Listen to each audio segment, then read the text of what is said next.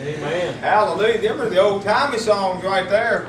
Where could I go? Blessed assurance, Jesus is mine. Amazing grace. Yeah. There's power in the blood. Leaning on the everlasting arms. Praise God. Even bringing in the sheaves. Amen to God. If it's hallelujah sung and led by the Holy Ghost. Praise God. All those old church hymns. Praise God. Farther along. Amen to God. Thank you, Jesus. Come on. Go over and look what the Lord has done. Amen to God. All of them old great songs. Praise God. They don't sing them much anymore. Because they just don't really, I guess they don't move people, amen, to God like they used to. Hallelujah. It's been traded out for rock and roll and heavy metal, praise God.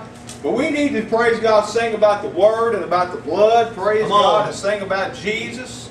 Praise God. When you sing about Jesus, you should be happy all the time, amen. Amen. If you have your Bibles tonight, praise God, the King James Version Bible. The only version, praise God. Amen. Best version around, praise God. The true version. Amen. The version that makes the devil mad. Amen. Yeah. Like I said last time, the devil will be more than happy to show you his collection, his library in hell of all the NIVs and the hallelujah, the NASVs and the NASB and the New King James and all those others. He'll give you the guided tour of his library, praise God, that will deceive you and get you lost and messed up. But if you stick with the Word of God from the King James Bible, you won't get led astray. Praise God. 2 Kings chapter 20. Hallelujah. I got a simple word tonight, but it's a word that I think is due for this time. I've preached this message before, but I felt the Lord wanted me to preach it again. So if He want me to preach it again, there must be a reason for it. Praise God. Amen. And I'll do what He tells me. 2 Kings chapter 20, beginning in verse 1.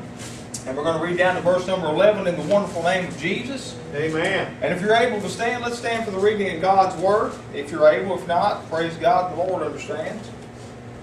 That doesn't mean that you're going to hell because you don't stand up, praise God. We just give reverence to the Lord, amen. Hallelujah. 2 Kings chapter 20, beginning verse 1.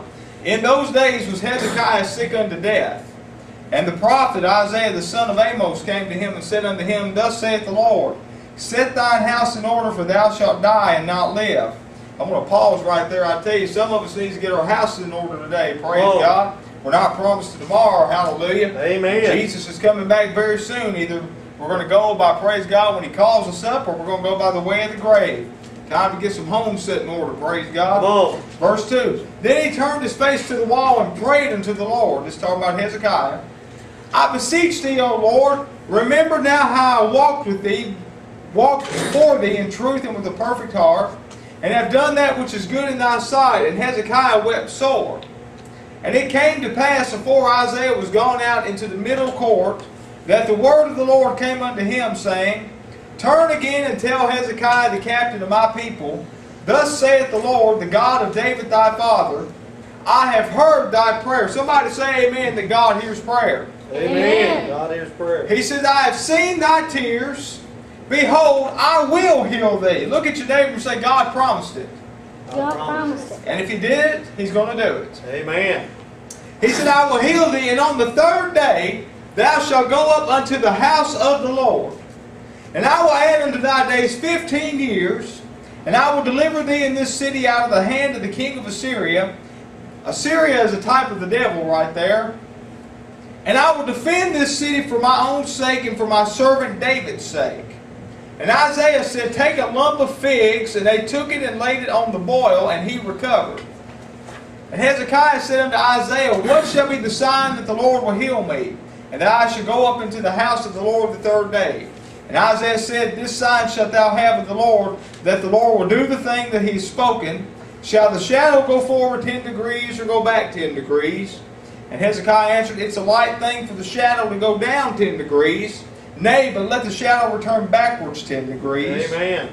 And Isaiah the prophet cried unto the Lord, and He brought the shadow 10 degrees backwards, by which it had gone down in the dial of Ahaz.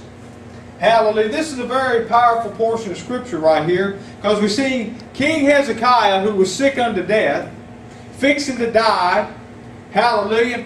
He didn't let the death get in his way. He continued to seek and to pray to the Lord. Come on. And the Lord said, I will heal thee, and will add 15 years unto thy life. Praise God. Amen. See, Hezekiah walked in the way of the Lord. And when you walk in the way of the Lord, God will preserve you and take care of you. Amen. Come on. He promised that. Hallelujah. Glory to God. God has always got a purpose and a plan for it. So I want to talk to you tonight about your condition is not your conclusion. Come on.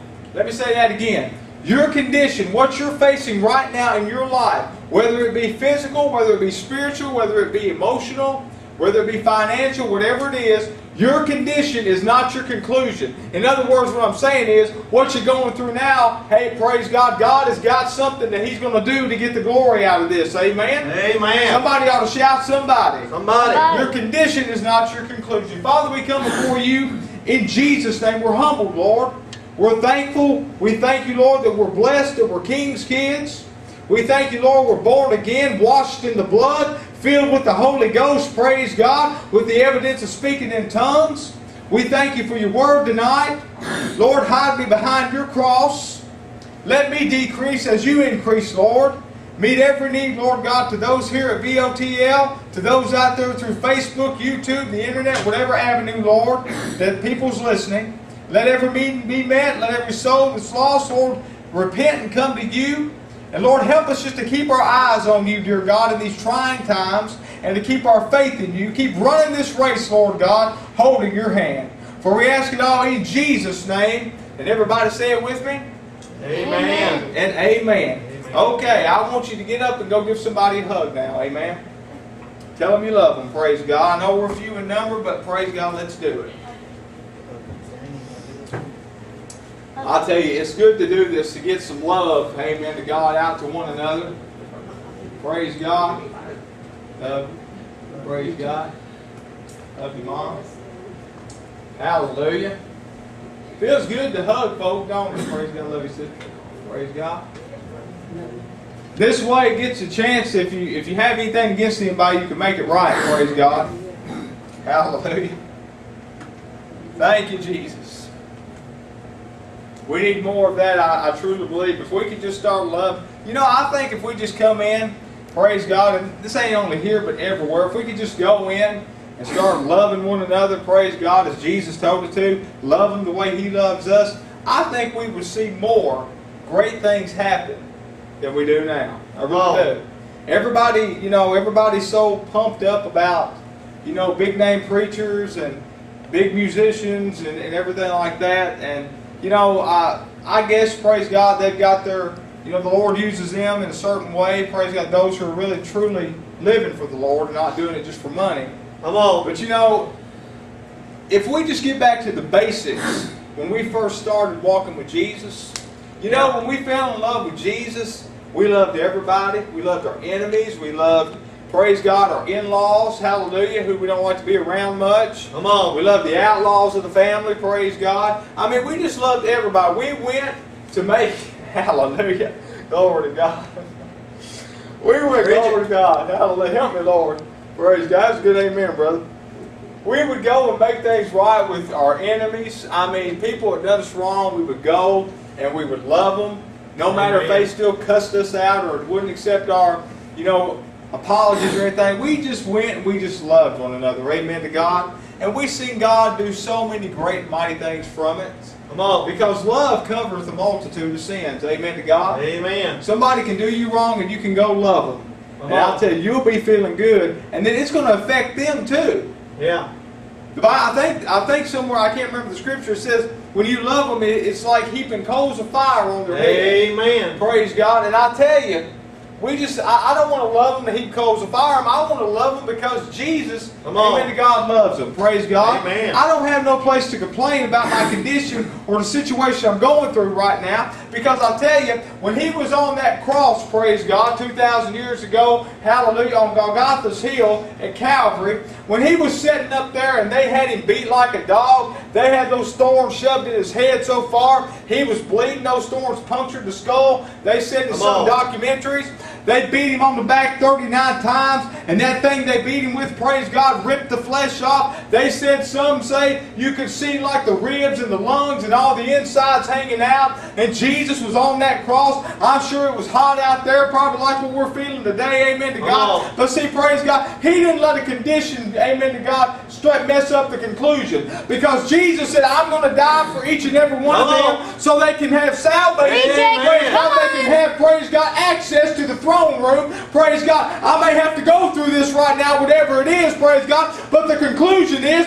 they're going to have the ability to get saved and born again. Amen. So I'm telling you tonight, Jesus went through it for us, praise God, and if He did it for us, we ought to do it for one another. Bear ye one another's burdens, the Bible says, praise God. We need to rejoice with those, praise God, who are rejoicing. Weep with those who are weeping, praise God. I'm telling you, we don't need to do opposite. We don't need to rejoice when they're weeping and weep when they're rejoicing. Come on, amen. Praise God, we are family in Jesus here. And if we can't do it down here, we ain't going to do it there. Amen. If you can't say amen to God, if you don't have love for your brother and sister in your heart, how can you say you love the Lord? Come on. Oh, I thought somebody'd say amen on that. If you can't love your brother and sister down here, you may not can stand the way they look, but you've still got to love them. Amen?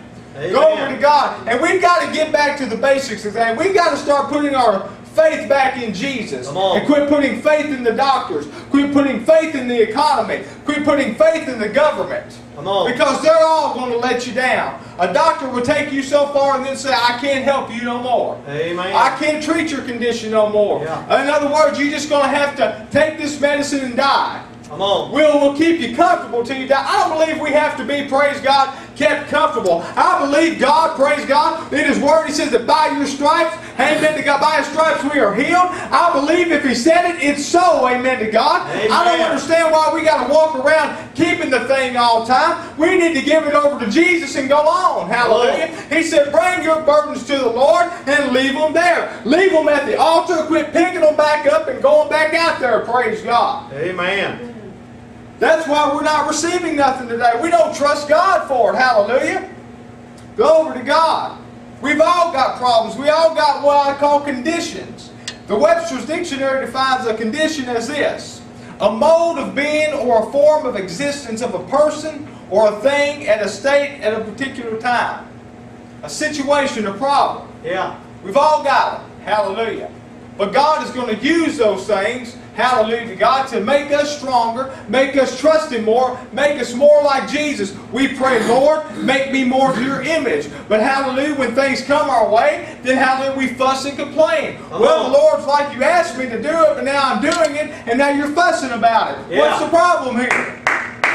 Hallelujah. Let me say that again. He said, you asked me to make you more like me, put me on the potter's wheel, mold me into your image, remove every crack and every tear, everything that's not, every imperfection, Lord, because all you make is perfect things, amen to God. All you create is things of beauty, amen to God. Out of these ashes, beauty will rise, amen to God. And hallelujah, we pray that. Hallelujah. We say, Lord, let us be that way. But then when things start coming, the first minute we leave the mountaintop to go in the valley, we start complaining, we start murmuring like the children of Israel. And I'll tell you what, if they would have quit, they wouldn't wander in that wilderness over 40 years. I'm telling you right now, God does not want you to wander in the wilderness. He wants you to go to the promised land. Amen. Oh, I think somebody needs to say amen on that. Amen. Amen. Your destiny is the promised land. Your destiny is to go over, not under. Amen to God. Your destiny is to be living in the blessing that God has given to you through His finished work at the cross. Amen.